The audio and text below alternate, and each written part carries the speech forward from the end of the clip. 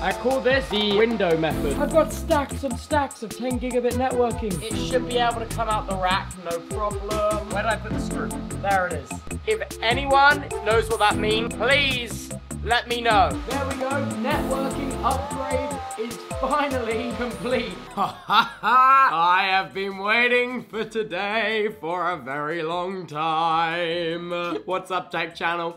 Welcome back. Today is server room upgrade day. I got some new gadgets and gizmos. Would you like to take a look? Would you like to take a look? I'm kidding! You don't get a choice! Okay, so, play hosting things have been going well recently. They've been going well, and I have ordered a bunch of new hardware, and I've already started installing all of it, but I thought we'd do the last little bit of the install together, and I'll give you a tour on what exactly is new. Come through. Look at this beauty. Ignore this. Ignore this. Look at this. Look at this. Oh, it's beautiful.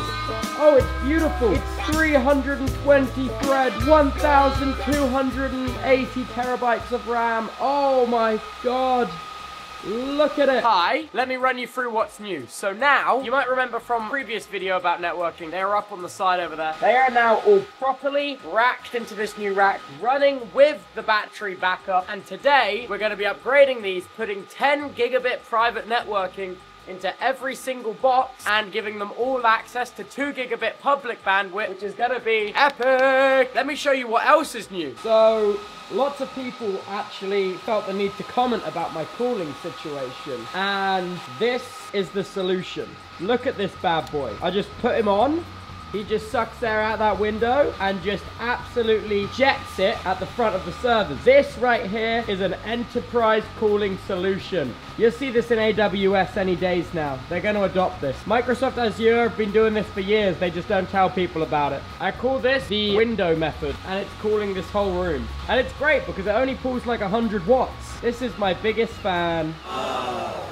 You need to leave! What else is new? If you come down to the back of the rack now, you can see I've color-coded my cables. I've got red power cables, and I've got green SFP Plus cables. And also, I tried to do a little bit of cable management. You can see I tried to like feed these around together through different manifolds and bits and bobs, but they all come out the top here. It's kind of working. So yeah, I spent some time plugging all of these in. These are all connected to various different power supplies on the back here. One of these days, I'm gonna actually label these cables so I can remember which does what. This is actually crazy. Check this out. I ordered 15 10 gigabit network cards, and I had 45 arrive. Look at this. I've got stacks and stacks of 10 gigabit networking. God damn. So yeah, that's all of the upgrades for the rack. Should we actually install some of these new network cards now? Let's do it. All right, it is time for the first upgrade. Let's start by powering this sucker down. The first server we're upgrading,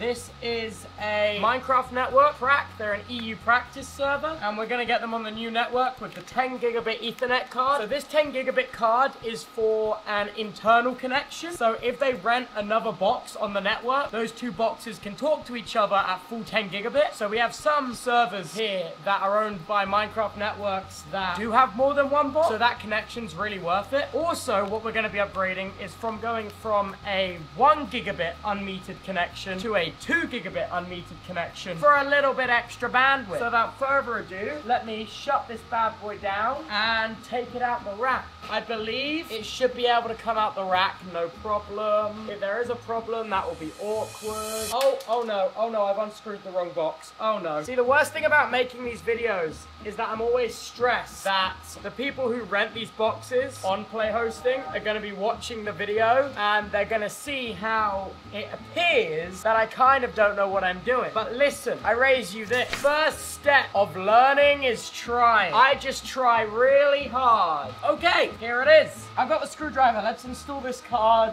Top panel coming off first. Also, something I didn't mention. The good thing about this new network is that the upstream ASN of this provider we're using, so this provider is a proper, like, business provider. It's not quite a data center provider. It's not like IP transit, but the cool thing about this provider is their upstream ASN is based on Cogent, and Cogent have very good undersea latency. Here's the network card. Ooh, look Look at him. Just gonna take this out here. This should be a quick install. I've done quite a lot of these. All right, am I failing? Am I failing as a human right now? No, I'm not. I've done it. Don't even worry about, where did I put the screw? There it is. There we go. Nothing even happened. So now that card's in like that, we can just plop this back on, slide it in, and this is good to go. That is literally it. That's the whole upgrade. That just took us from gigabit to 10 gigabits. You saw me do it. It only took like 5 minutes. And if you're wondering how expensive upgrade cards like that are, that card there that I just installed is literally £24 on eBay. £24 on eBay. So 10 gigabit is now so affordable. Let's install the server back in the rack. La-di-dee, la-la-la-la-la-la-la-la. Nice! All right, there she is. All screwed back in nicely. Now it's time to do the wiring. Hey presto! Okay, last step of the update is to configure the new static IP for the box on the new network. Woo! Almost there. Final stretch. And if you couldn't tell, yes, I have been given a detailed list of instructions to follow by someone who knows how to do this way better than me. Woo! I think that's done. If you're wondering what commands I just ran, I ran IP add, then the IP address, dev, and then the interface of the new card we just installed. Then I ran IP link set dev, then the interface up. Then I did IP route add default via, and then the default gateway. If anyone in the comments knows what that means, please let me know. Okay, if you're wondering why it's now nighttime and why my shirt's different and my hair's grown, it's because that's just how long it took to change every single network card in every single one of those boxes. But hey, it's done.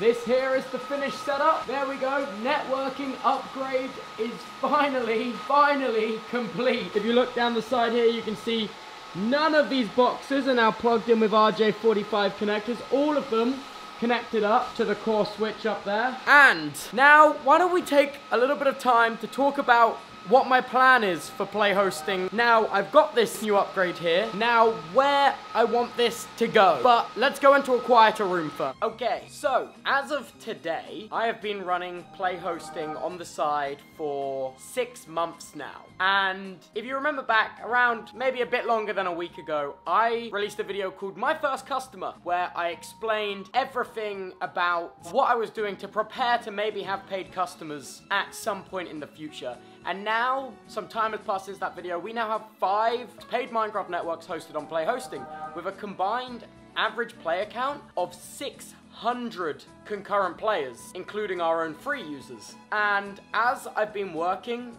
and developing more and more of this infrastructure, I've realized that, like, I don't know how to quite do it justice in a video vlog like this. Because realistically, I can never capture all of the time I'm working on it, because I have to communicate with all the different servers of when I want to turn things off, do maintenance, when I want to turn things on, which is, while I've been working on this video, it got dramatically more and more difficult to keep you upgraded. My main mission for Play Hosting right now is I want to try to get to 1,000 concurrent players online on the whole network, whether that's paid server or free host, which is hard. Because of this upgrade today with that massive fan cooling the servers better, that's just for the summer. I'll work out something more permanent for next summer. It's a temporary fix. It's a band-aid solution, if you will. And why I've spent all this time upgrading the networking to private 10 gigabit and public 2 gigabit is all part of that goal. And also, it's a big learning experience for me. And speaking of learning,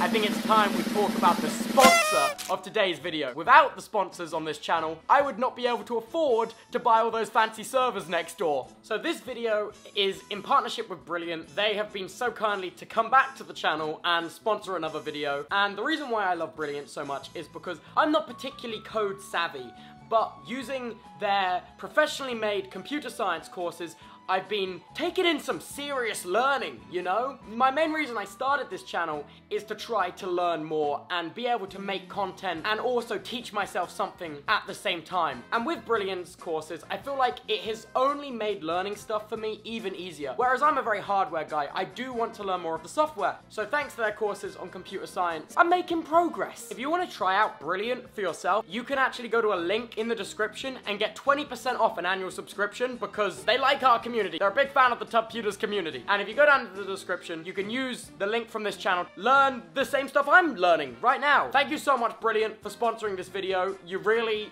allow me to keep the lights on here at Play Hosting, and you guys have been living legends. That's all I have for you this week, Tech Channel. You lot have been absolute wonderful. I did spend a lot of time reading the comments on the last video, and I saw how many people were asking for a dedicated network video. Right now, I don't know enough about networking to make that dedicated video, but I'm learning, and I'll be working on that very, very soon. But if you did enjoy this little look at the rack upgrades I've been working on and everything else, please subscribe.